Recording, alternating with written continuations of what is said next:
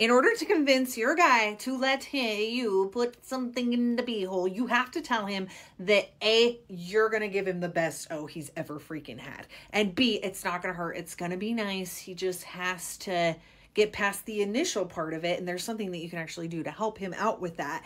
That is called booty ease, because it's like Valium for the booty hole. It relaxes the area, it moisturizes the area. Obviously you need a real moisturizer, so the pure pleasure.